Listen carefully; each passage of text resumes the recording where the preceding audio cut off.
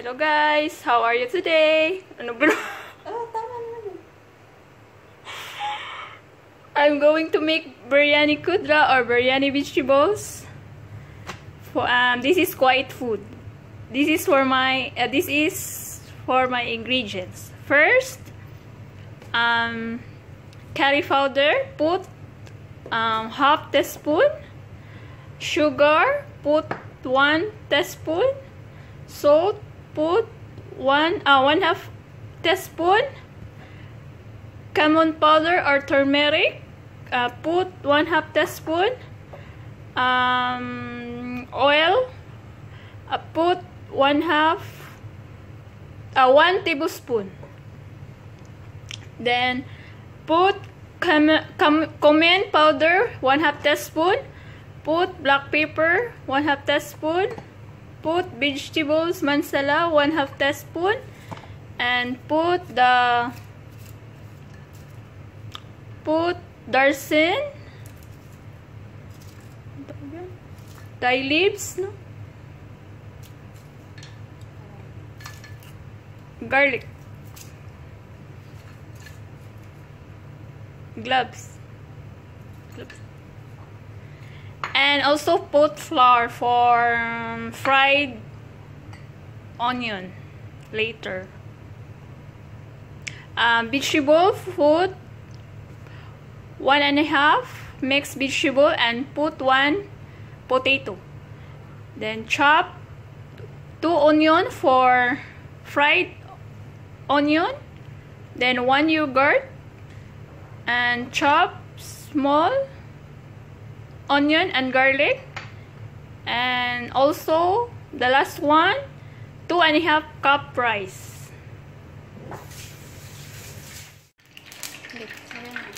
Start na po tayo guys. Ang una nating steps,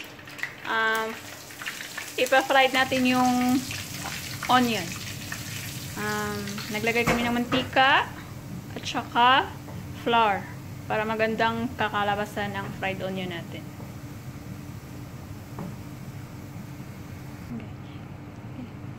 Ito na po guys, mainit na po yung mantika. Ilagay na po natin yung onion.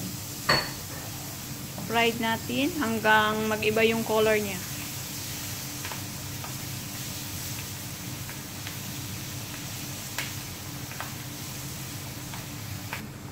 Ito na siya guys. Oh. Ito na siya guys, yung color. Nag-iba na siya. Ready na to siya for mamaya.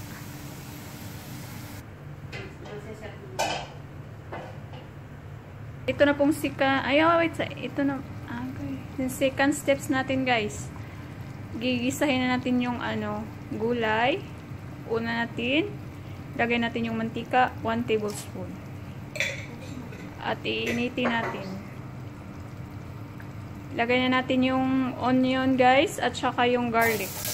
Kasi mainit na yung mantika. At hahaluin mo hanggang mag-iba yung color niya. Ilagay mo yung leaves at saka yung darling at saka gloves.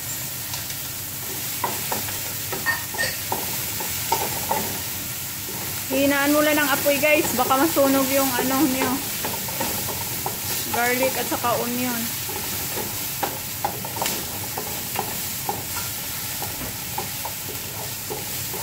Dapat hindi sunog.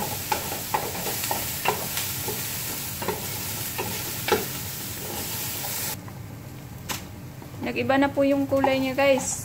Ilalagay na natin yung spicy natin. First, yung vegetables, masala. Put 1 teaspoon. Tapos, yung pangalawang spicy natin, curry powder. Put 1 teaspoon again.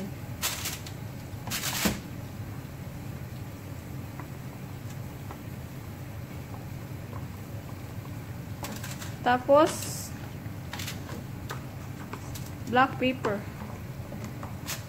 Tsansahin mo na lang yung black pepper kasi ayaw nilang maanghang. Tapos, cumin powder guys. Tapos, turmeric or in Arabic guys, curcum powder. Put 1 teaspoon. Tapos, haluin mo siya guys. Hanggang mahalo siya sa ano natin, sa ginisa nating onion at saka garlic.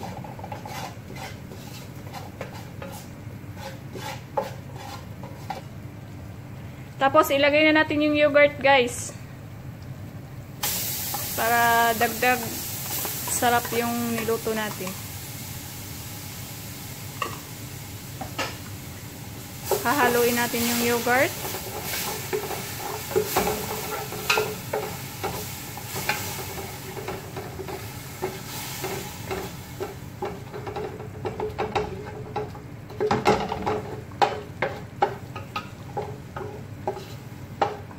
Guys, bago natin ilagay natin yung vegetables or Kudra in Arabic. So na guys, ilagay na natin yung vegetable natin or Kudra in Arabic. Tapos hahaluin natin hanggang mag-smooth yung vegetables natin. I-low fire lang nyo guys, baka masunog.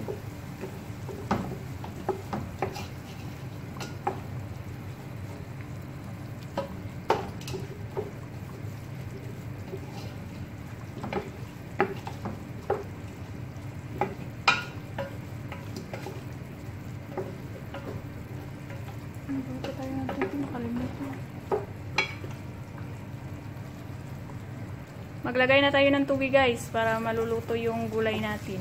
2 cups. Hanggang malambot yung potato natin at saka yung ibang gulay dyan. Haluin mo lang.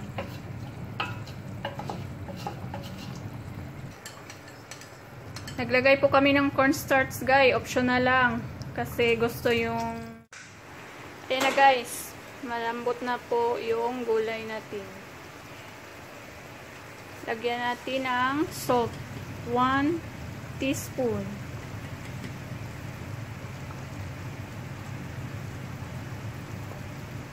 Saka, lagyan natin ng sugar.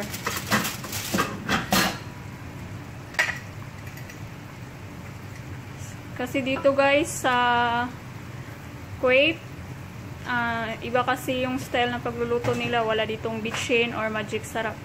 Kaya, optional na lang. Lagyan namin sugar. Ito. Hahaluin na yan para mag-ano yung soup. Ayan na guys. Tutusukin na natin ng tinidor yung potato kung okay na ba. At titikman natin yung asin niya, yung lasa. Kung anong kinalabasan ng luto natin.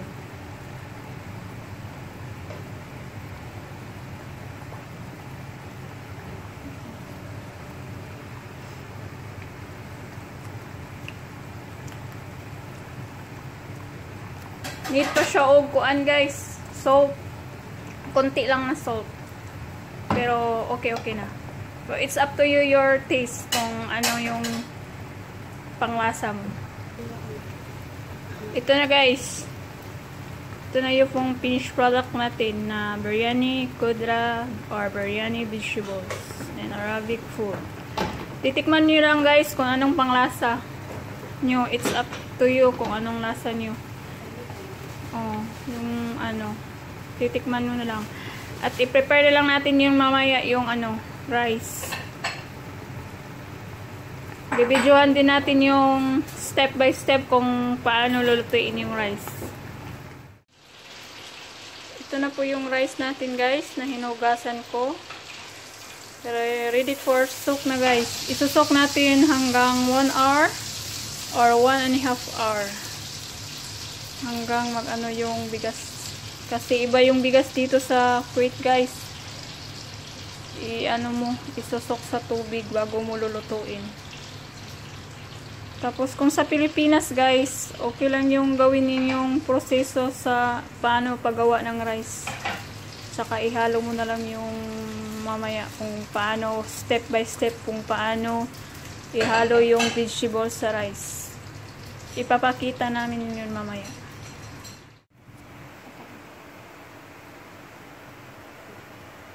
Ayan na guys.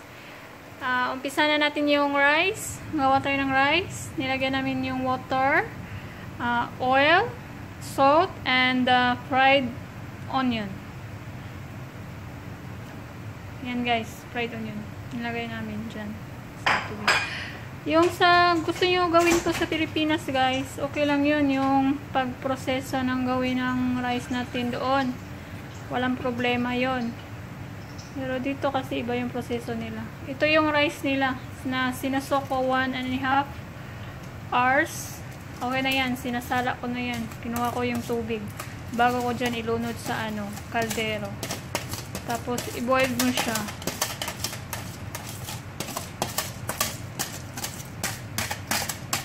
Ayan o. Ayan guys.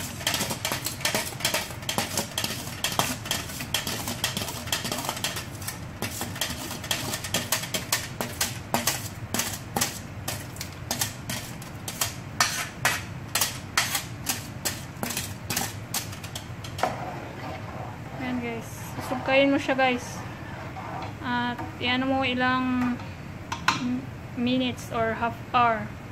Tignan mo yung rice kung kung pwede na ba siya isasalaan siya ulit guys. Kunin yung tubig. Ganun ang proseso ng rice dito. Ita natin yung tapos yung sala. Ayan na guys. Pwede na to sasalain guys. Kunin sa tubig. Tapos ibalik na naman sa kaldero. Yung step by step. Unahin yung biryani kudra. At saka yung rice. Until finish product. Okay guys. Mag step by step na tayo sa ating biryani. Vegetables or kudra. Unang ilagay guys, yung niluto natin kanina na vegetables kudra. Ilagay mo sa ilalim. And then sa susunod, rice.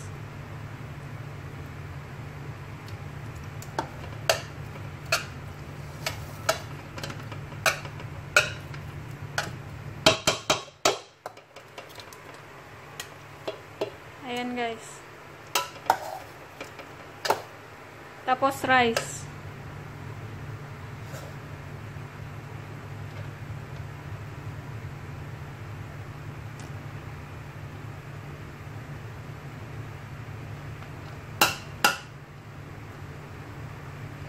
Kung sa Pilipinas guys, pwede na yung rice na niluto nyo. Pwede nyo yung gawin. Ready to cook na yun. Kasi ito pa to sa salang pa to konti ng low fire pagkatapos. Ayan na guys. Tapos yung kudra na naman na vegetable ilagay.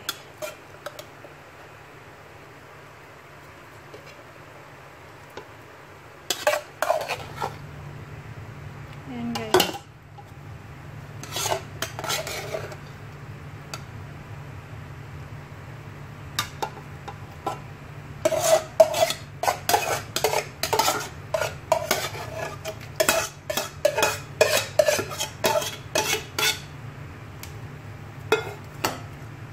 Tapos, the last, ibuhos mo na yung lahat na rice na natira.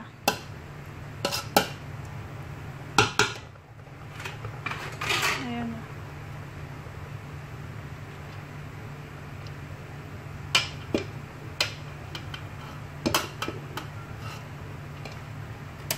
Ayan na guys.